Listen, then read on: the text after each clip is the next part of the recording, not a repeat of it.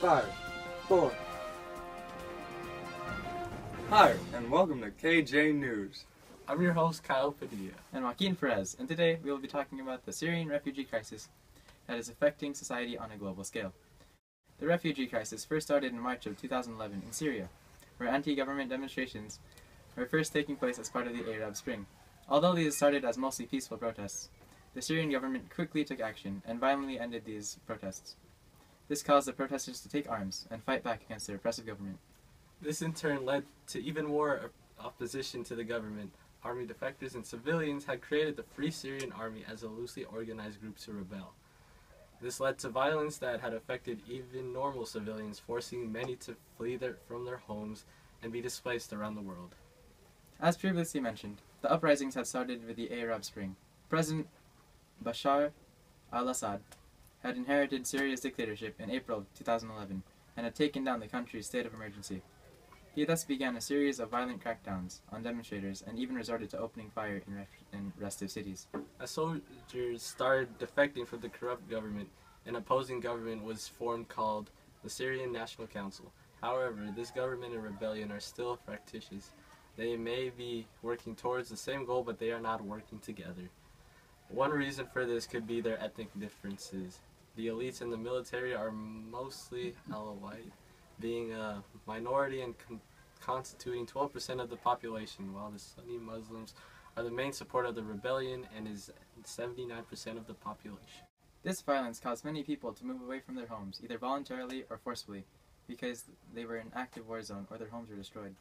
A Syrian becomes a refugee every 15 seconds by bombings and attacks. Food and medical supplies are scarce. This combined with the attacks have caused the deaths of over 250,000 people, almost half of whom are civilians. These deaths and displacement rates only increased when other nations became involved in 2015 with airstrikes that targeted the rebels and destroyed homes and innocent civilian lives in the process. However, even more Syrians have started to become displaced. 6.6 million Syrians are displaced within their own country, while 4.8 million have fled away from the conflict to Turkey, Lebanon, Jordan, Egypt, and Iraq. Many are asking for asylum in other foreign countries such as Germany or Sweden, because they are part of the European Union.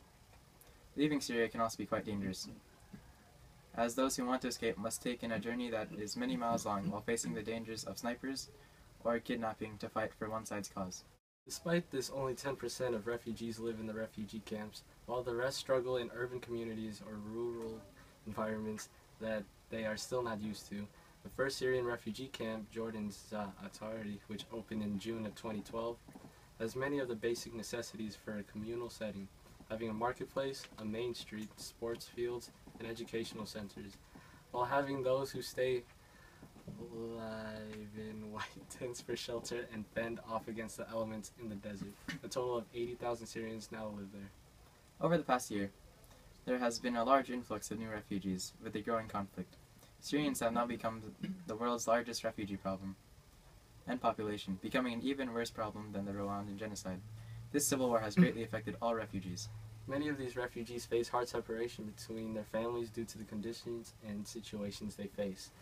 As the count of refugees increasingly grow each and every day, suffering continues in the life of these families. This is made even worse by the fact that about 9 of 10 Syrian refugees are either poor or expected to be poor, and many of them are made up of children and women. These people are more vulnerable to the monetary and food shocks due to the poverty they live in. Due to their conditions, they also have limited and inadequate education, which is deteriorating human capital. These refugees have limited legal rights and access to public services due to unknown demand. The world is facing the world's largest forced migration in our recent history.